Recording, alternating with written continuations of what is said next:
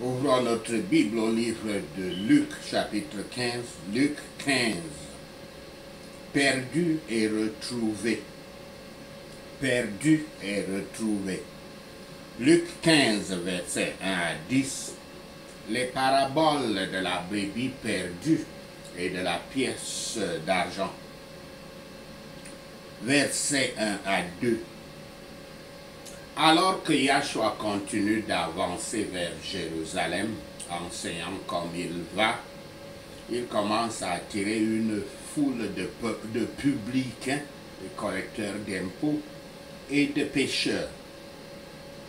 Yahshua les traite avec respect et sa volonté de s'associer avec eux attire les critiques des pharisiens. Versets 3 à 7.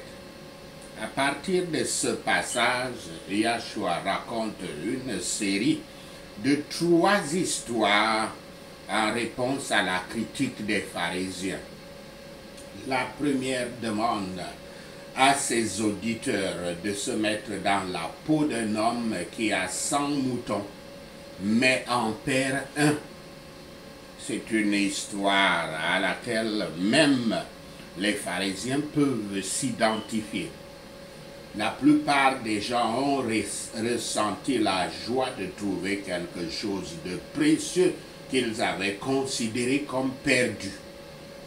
Yahshua utilise ce sentiment universel pour expliquer qu'il y a de la joie dans le ciel quand même un seul pécheur se répand.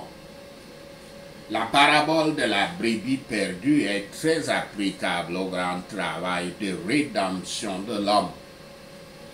La brebis perdue représente le pécheur qui a quitté Yahweh et est exposé à une ruine certaine si elle ne lui est pas ramenée, sans toutefois vouloir y retourner. Christ est sérieux en ramenant les pécheurs chez lui. Dans la parabole de la pièce d'argent perdue, ce qui est perdu est une pièce de petite valeur par rapport au reste. Pourtant, la femme cherche avec diligence jusqu'à ce qu'elle la trouve.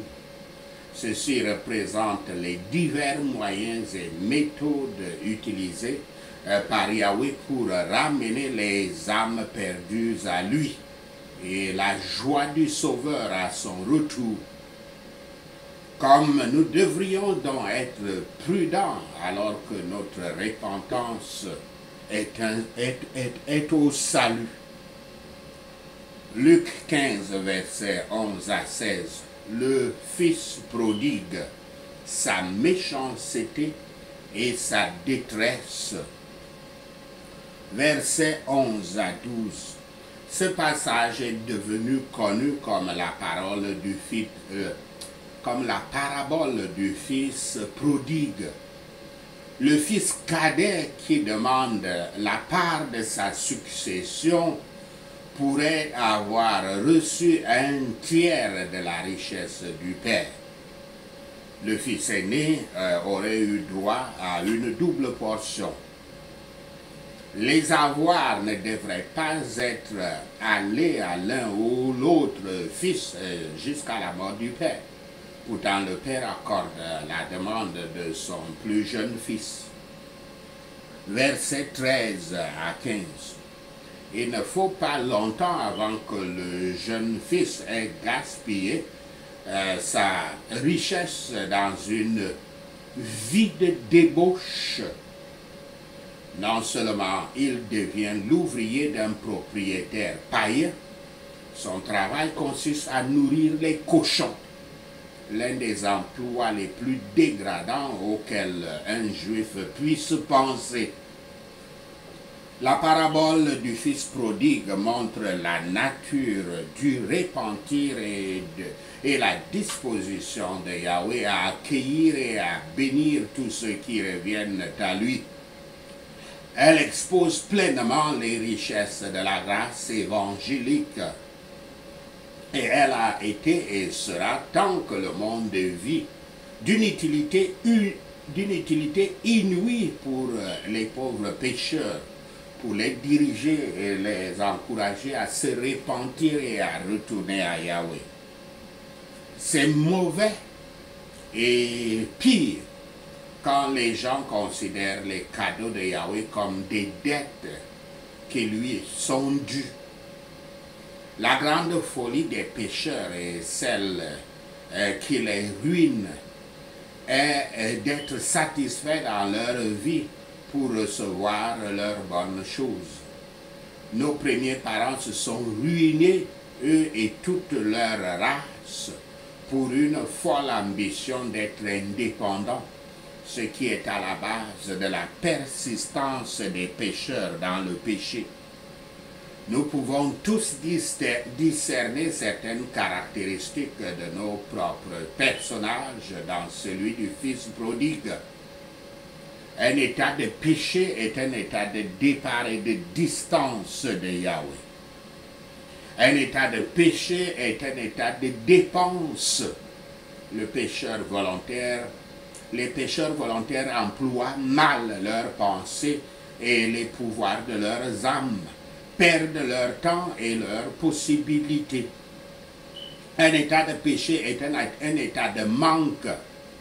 Les pécheurs veulent ils veulent des nécessités pour leurs âmes. Ils n'ont ni nourriture, ni vêtements pour leurs âmes, ni aucune provision pour l'au-delà. Un état de péché est un état vil et servile. L'occupation des serviteurs du diable est de pourvoir à la chair, d'en satisfaire les convoitises, et cela ne vaut pas mieux que de nourrir les pauvres. Un état de péché est un état de mécontentement constant. La richesse du monde et les plaisirs des sens ne satisferont même pas nos corps. Et que sont-ils pour les âmes précieuses? Un état de péché est un état qui ne peut rechercher le soulagement d'aucune créature. En vain nous crions au monde et à la chair. Ils ont ce qui va empoisonner une âme, mais n'ont rien à donner qui l'alimentera et la nourrira. Un état de péché est un état de mort. Un pécheur est mort dans les offenses et les péchés, sans vie spirituelle. Un état de péché est un état perdu. Les âmes séparées de Yahweh seront bientôt perdues pour toujours, si sa miséricorde ne l'empêche pas. L'état misérable du Fils prodigue n'exprime que faiblement la terrible ruine de l'homme par le péché. Pourtant, peu sont sensibles à leur état et à leur caractère. Luc 15, versets 17 à 24. Son repentir et son pardon.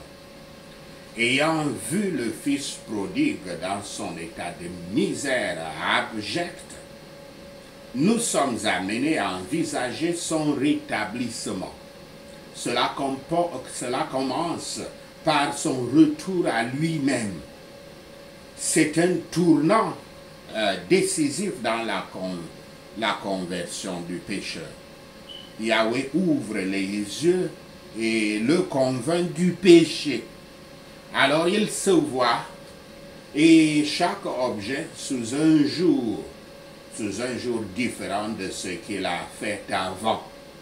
Ainsi le pécheur convaincu perçoit que le serviteur le plus méchant de Yahweh est plus heureux que lui.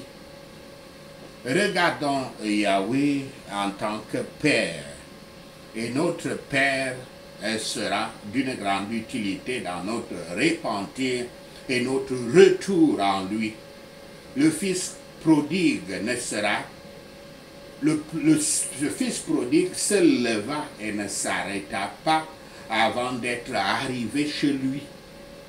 Ainsi le pécheur repentant quitte résolument l'esclavage de Satan et ses convoitises et retourne à Yahweh par la prière, malgré les peurs et les découragements. Le Seigneur le rencontre avec des marques inattendues de son amour indulgent. Encore, la réception du pécheur humilié est comme celle du fils prodigue. Il est revêtu de la robe de la justice du Rédempteur, participant au Saint-Esprit d'adoption préparé par la paix de la conscience et la grâce de l'Évangile pour marcher dans les voies de la sainteté et se régaler des consolations divines. Les principes de grâce et de sainteté sont façonnés en lui pour faire et pour vouloir. Luc 15, versets 25 à 52. Le frère aîné offensé. Dans la dernière partie de cette parabole, nous avons le caractère des pharisiens, mais pas d'eux seuls. Il expose la gentillesse de Yahweh et la manière fière dont sa gentillesse est souvent reçue. La manière orgueilleuse dont sa gentillesse est souvent reçue. Les Juifs en général manifestaient le même esprit envers les gentils convertis. Et les chiffres dans chaque âge sont liés à l'Évangile et à ses prédicateurs sur le même terrain. Que doit être ce tempérament qui agite une personne pour mépriser et même détester ceux pour qui le Sauveur a versé son précieux sang, qui sont des objets du choix du Père et des temples du Saint-Esprit. Cela provient de l'orgueil, de la préférence de soi et de l'ignorance du cœur de l'homme. La miséricorde et la grâce de notre Dieu en Christ brillent presque aussi brillamment dans ses tendres et doux rapports avec des saints maussades et facilement irrités en recevant des pécheurs prodigues après leur repentance. C'est le bonheur indescriptible de tous les enfants de Yahweh qui se tiennent près de la maison de leur Père.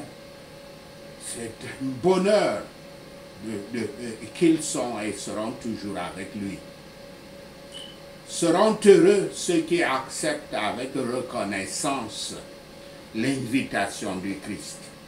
Sachez ceci, et notre Seigneur Yahweh vous bénira. Prenons 7 points de prière. Luc 15. Quand je suis assis avec des gens du monde, les dirigeants d'églises stériles, des anciens et des prédicateurs murmurent et m'accusent de recevoir les pécheurs et de manger avec eux au nom de Yahshua le Messie. Si l'un d'eux a 100 moutons et en perd un, il laissera les 99 dans la campagne et cherchera la brebis perdue jusqu'à ce qu'il la trouve au nom de Yahshua le Messie. Et quand il la trouve, il la met joyeusement sur ses épaules et rentre chez lui au nom de Yahshua le Messie. Puis il appelle ses amis et ses voisins pour se réjouir avec lui, car il a trouvé sa brebis perdue au nom de Yahshua le Messie. De même, il n'y aura plus de réjouissance dans le ciel pour un seul pécheur qui se répand que pour 99 justes qui n'ont pas besoin de se repentir au nom de Yahshua le Messie. Si une femme a 10 pièces d'argent et en perd une, elle allume une lampe, balaie la maison et fouille attentivement jusqu'à ce qu'elle la trouve au nom de Yahshua le Messie. Mais quand elle la trouve, elle appelle ses amis et ses voisins pour se réjouir avec elle, car elle a trouvé sa pièce perdue au nom de Yahshua le Messie. De même, il y a de la joie en présence des anges de Yahweh sur un pécheur qui se répand au nom de Yahshua le Messie. Un homme avec 2 fils, le plus jeune lui demanda de lui donner sa part de la succession.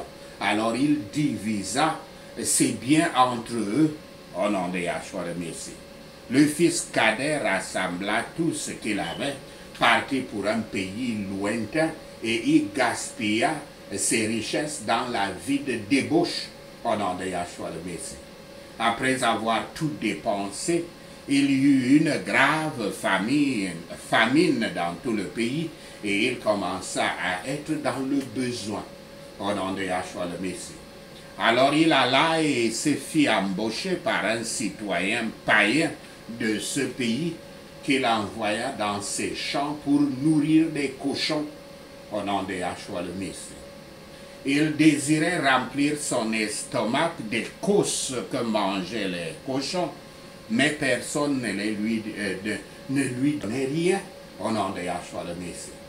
Quand il revint à lui, il se rendit compte que les domestiques de son père avaient de la nourriture à jeter et il mourait de faim au nom de Yahshua le Messie.